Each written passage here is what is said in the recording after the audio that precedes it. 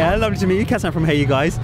Now, can you tell us about the film that you saw in at the festival? Yes, it's a small film made by an American family, and it's about things that have happened in our family history. It deals with addiction. It's about having someone you love and can't save. Mm-hmm. When you're making a film like that, do you ever imagine it ending up here at the London Never. Film? Not in 5 million years. No, my nephew who made the film is he wrote it, edited, and directed it when he was 25. He's 27 now, and our thought was that it would be an opening for him into the market to make a small personal movie that people would see his gift, and then he'd get a chance to make a movie that would end up in a place like this. So it's all kind of surprising to us, and we're grateful and humbled. Are you enjoying the process? It must be a tremendous... So much. I'm 64 years old.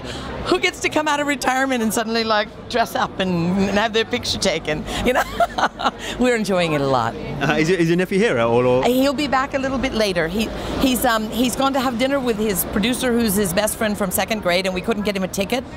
So he's staying out and having dinner with his friends and coming back. That's who he is.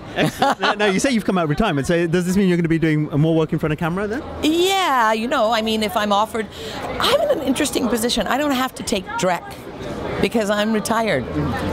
If a character is something I believe in and speaks well for women and is humanistic, those are my guidelines. I've already turned down a couple of slasher movies. And not your cup of tea, those films? No, not at all my cup of tea. Because I think there's a lot in the world that we need to be looking at and working on.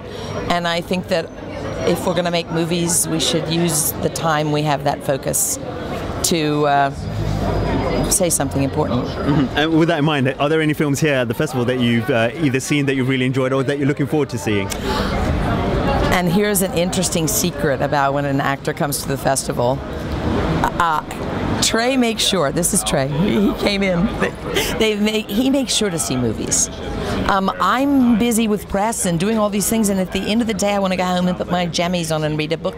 So I see the movies later. I pay attention when I'm at the festivals to which movies I want to see later, but I don't go to see them at the festivals. Excellent. Well, there's plenty to see here, so hopefully... Oh my gosh, the lineup this year has just been, I mean, we were talking about it the other day. This is a very, very strong festival this year. Yeah, so we are even more proud to be here. Excellent. Well, lovely to meet you, and congratulations. Thank you very much. Ladies and gentlemen, you're watching Hey You Guys! Hey You Guys, huh? Hey You Guys. Is that from the Goonies? It is indeed, yes. Nice. Hey You Guys!